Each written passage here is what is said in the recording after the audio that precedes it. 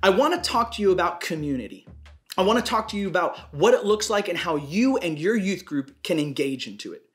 Just before we dive into this idea of community, I want you to look at these memorabilia items, these symbols. You probably recognize what they are and what they stand for, even if you don't like them. Why? Because we know these things by the symbol that they are displayed by.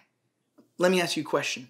If we can recognize countries and sports figures and sports teams and comic book characters and all these different things by their symbol, what about us as Christians? Do you think that we as Christians ought to have a unifying mark that the world can recognize us by? I'm sure you obviously know the answer is yes. Jesus gave us as his followers a symbol that the world could know us by. He says in John chapter 13, verses 34 and 35, it says this. It says, "A new commandment I give to you, that you would love one another just as I have loved you, that you also love one another. By this, all people will know that you are my disciples, if you have love for one another." Jesus said that the world should take notice of us because of the love that we have. In fact, on the night that he was betrayed, before he went and was crucified, he prayed that we would be bound together in unity. In fact, there's an ancient poetic phrase, heart-bound. Jesus prayed that we would be heart-bound in our unity, and that heart binding of love for each other and for the world would be a compelling message of the gospel, that they would say that there's something different about us and how we react and interact with one another and what happens around us. So let's dive into this idea, because I believe as we see this, we will see this heartbeat for community that Jesus longs for us to have. We look at the idea of why should we love? Well, Jesus here in John chapter 13, again, he says, "A new command I give to you." The first thing we need to understand is that this is not just advice. This is not just a good idea. No, Jesus actually says, hey, a new commandment I give to you. Now, you need to understand, this wasn't anything brand new. The people had heard things like this before, but this was a fresh spin. You see, the way that Jesus lived and the way that Jesus reacted and interacted with people, his style of love was totally different than a lot of the religious leaders and religious people of that day. And so when Jesus looked at his disciples, he said, listen, a new commandment I give to you. I'm telling you to love in a fresh new way. But what does that look like? Well, first of all, he says love. That ought to be the first thing that people notice about us. Hey, followers of Christ, Christians, brothers and sisters, let me ask you a question. Why is it that sometimes the world that doesn't know God shows love better than we who say we know God? That is a sad thing. In fact, I really believe, and we'll continue to talk about this, but I really believe that if we loved one another the way that God has called us to, the way that Jesus has called us to in his world, the world would be banging down our doors because they would say, you react and interact differently with people than we do in the world. He says love. Number two, he says love one another. Not just our friends, not just our family, not just the people that are nice to us or will do something nice for us. He says, love everybody. Now, I do believe right here, he was talking to his disciples and first and foremost, followers of Christ, we ought to have a special love for other followers of Jesus Christ. Again, how sad is it that the outside world is not interested in coming to our churches because sometimes they see the way that we love one another in the church and they go, I'm not interested in that. Man, people out here treat me better than you guys treat each other in there. And you say you're brothers and sisters. But that's why Jesus was putting a fresh spin when he said to love one another, check this out, as I have loved you. And that's the difference maker. You see, the way that Jesus loved us and loves us, the way that Jesus loved everybody that he came into contact with is so different many times than the way that we love one another. He made it clear that there is to be a special love among the believers. It's a fascinating fact that Jesus didn't just live up to the standard. No. He redefined the standard of his love. What is that? Well, it's found in the gospel. He went to the cross for people that were his enemies. Romans 5:8, but God demonstrates his own love toward us in that what? In that while we were still sinners, when we were enemies of God, Jesus died for you and for me. Jesus' love gave his all for us. Charles Spurgeon, a great preacher, said it this way. He says, we are to love our neighbor as ourselves, but we are to love our fellow Christians as Christ loved us. And that is far more than we love ourselves. Can I ask you a question? Does the way that you love the world, does the way that you love unbelievers, not the world, but the way that you love unbelievers, the way that you love fellow Christians, does the outside world that doesn't know Christ, do they take notice of it? And are they drawn to it? If not, I think we need to restart our heart. If not, I think we need a little checkup from the neck up and maybe change the way that we view things and change the way that we're doing things.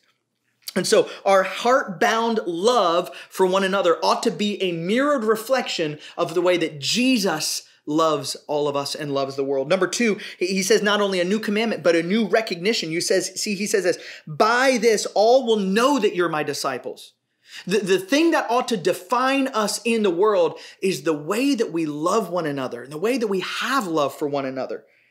These words, Jesus was making it clear that the characteristic for loving one another is our defining mark. By this all will know that you are my disciples. Tertullian, a great ancient a man in the early church, he said that in the days of the early church, the pagans would say, see how they love one another. They didn't believe in Christ. A lot of them weren't even to look to accept Christ, but they couldn't help but to mark a difference in the Christians and their love for one another. And check this out. That was in the midst of a persecution. That was in the midst of a time where people were dying for their faith, and they still loved each other. They still stood up and defended and honored one another more so than themselves. So much so that the pagan world, the outside unbelieving world, took notice of their love. See how they love one another. Their heart-bound believers were a mirrored reflection of Christ's heart. So we talked about why we should love, because it gives us a new commandment and a new recognition. But what does that love look like? Well, in the very beginning of the early church, found in Acts chapter 2, we see a massive heartbeat of the church. It says this, Acts chapter 2, starting in verse 41 to 47. Then those who gladly received his word, speaking about Peter, were baptized. And that day about 3,000 souls were added to them. And they continued steadfastly in the apostles' doctrine and fellowship, in the breaking of bread and in prayers. Then fear came upon every soul, and many wonders and signs were done through the apostles. Now all who believed were together, and they had all things in common, and sold their possessions and goods, and divided them among all, as anyone had need. So continuing daily with one accord in the temple and breaking bread from house to house, they ate their food with gladness and simplicity of heart, praising God and having favor with all people. And the Lord added to the church daily those who were being saved. What an incredible example those early believers were of the heart-bound, mirrored reflection of Christ's love that he's given to us, that they were displaying to the world. What we see here is we see the actions of the entire church. Notice it says that now all who believed were together and had all things in common. In pursuing together, they couldn't help but to be a family. See, that's, I think, what so many times is it divides us is we come together and maybe we worship, but our outside lives that we spend more time in, we're divided and we're headed in other directions. But here we see the early church, they were united. They were even willing to share, to sell their things, to give. Oh, you need this? Man, I got one of those.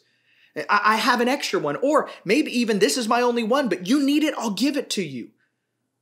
I don't know about you, but I first think, well, are you going to treat it the way I want you to treat it? Are you going to break it? And if you break it, are you going to replace it? Not only are you going to replace it, but are you going to buy me a better version? That's not love. That's not love. That's not the heartbeat of Christ. That's not the heartbeat of the early church and the early believers, that they showed that action of mirrored reflection. No, listen, we have got to be willing to love one another. Not only do we see the actions of the entire church, but we see the actions of the individual members. You see, yeah, it was the heartbeat of the church, but it still took every single person being willing. Now, maybe you're sitting there and you hear something like that and you think something like I sometimes sinfully think, well, they're not doing it and they're not doing it and they're not doing it. So why should I have to do it? Can I ask you a question?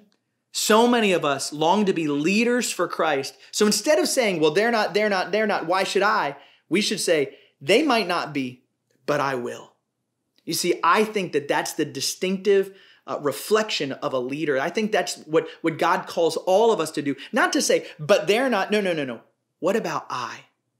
What about you and me saying, it doesn't matter what everybody else does, I'm going to stand up. In fact, most times that somebody in the Word of God makes a massive difference for Christ in the world, it's because it was one person being willing to say, it doesn't matter if anybody else does this, I know the right thing I ought to do, and I'm going to do it. I know the call of Jesus' love to the world that he's called me to give, and I'm going to show it.